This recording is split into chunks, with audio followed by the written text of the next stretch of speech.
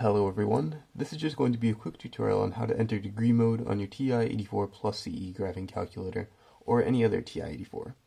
So as you can see, if we do the tangent of 45, which should be 1, it instead gives us 1.619 because we are currently in Radian mode, which is the default on the TI-84. And you can see that up here where it says Radian.